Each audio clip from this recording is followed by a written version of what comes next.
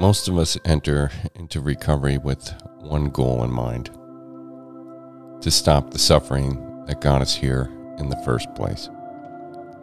Whether that was drinking, using drugs, stealing, eating, gambling, sex, codependency, technology, or other process addictions.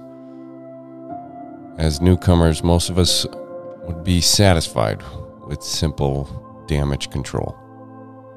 We want to stop harming ourselves or others in particular ways. You're reading this right now because you had enough wisdom to start seeking the end of the suffering of your addiction.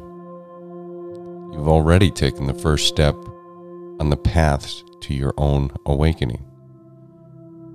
Everyone who has made this wise intention to recover, wherever they are on their path, has accessed that pure, wise part of themselves that the wreckage of addiction can never touch.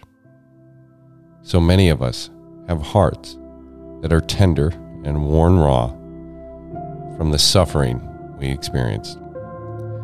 Many of us have collected layers of trauma, which often led us to seek temporary relief in our addictive behavior. But then, through our addiction, we added more layers of demoralization and shame that hardened around our hearts. On top of those layers are the ones we built for our protection. All the ways we have run from pain, all the ways we have pushed people away in fear of being vulnerable, all the ways we have shut parts of ourselves off in order to adapt to what often feels like a hostile world. We started to recover when we let ourselves believe in the part of us that is still there beneath all those layers. We've collected and built the pure, radiant, courageous heart where we find our potential for awakening. Who were we before the world got to us? Who are we beyond the obsession of our conditioned minds?